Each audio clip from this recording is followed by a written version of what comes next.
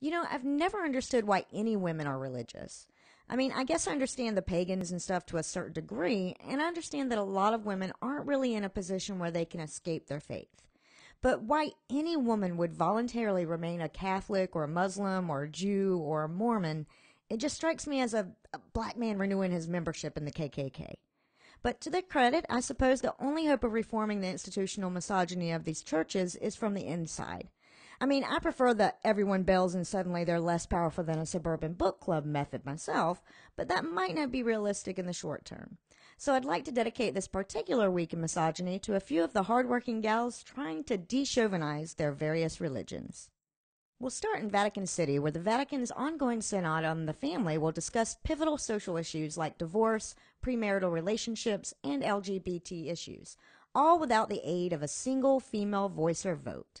Unlike previous incarnations of this meeting, however, the Vatican was nice enough to allow 30 women to audit the synod. As long as they sit in the back, don't speak during the grown-up time, and don't distract the men with their heathenous bosoms. Now, a lot of attention is paid to the Vatican's outdated bullshit views on things like contraception, homosexuality, and the ordination of women. And those are all things that we should be paying a lot more attention to. More than we pay to the Pope's encyclical on climate change, that's for sure. But one of the really despicable things that often gets glazed over is their downright prehistoric views on divorce. Look, the demonization of divorce is one of the main things that keeps religious women trapped in abusive relationships. Women who are told from birth that a marriage is like a living, breathing thing that must be saved at all cost often place the sanctity of marriage ahead of their own personal safety and the safety of their children. And people die over this. Any religion that would summarily discourage divorce is a danger to women everywhere. And while the Pope's opening for the Synod leaves very little hope that the Church will advance their views on LGBT issues into at least last century, I am keeping my fingers crossed that they'll at the very least mend their generation blind position on divorce. As former President of Ireland, Mary McAleese, pointed out, quote, "If I wanted expertise on the family, I honestly cannot say that the first thing that would come to mind would be to call together 300 celibate males who, between them, that we know of, have never raised a child." End quote. And from the Catholics, we'll turn our eyes to a religion that makes them look like teenagers. America's oldest Jewish congregation is facing a lawsuit after allegedly firing Alana Schultz, their program director of 11 years, for the unforgivable crime of getting pregnant before her wedding. Now, keep in mind what kind of a low-grade sin this is. This is a woman having sex with a man she is engaged to, in a religion where she is discouraged from using birth control.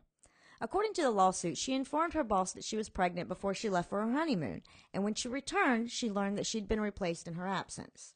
They offered her 6-week severance, which would have been a hell of a lot nicer if they hadn't excluded medical coverage from it. So yes, not only did they take away the 6.5-month pregnant newlywed's income, but they also took away her medical insurance. The congregation is throwing a lot of excuses at the wall, of course.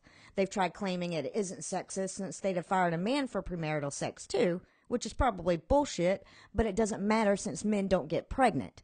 So at best you can fault them for de facto sexism. They've also tried to hide behind religious freedom and, of course, deny that the firing had anything whatsoever to do with her pregnancy and, alternatively, that she was never fired at all.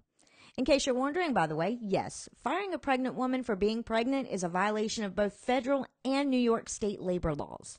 But of course, religions don't have to follow those laws because religions don't have to follow laws in this fucking country. So there isn't much hope of a successful outcome for Alana, except maybe a kickstart on her path toward atheism.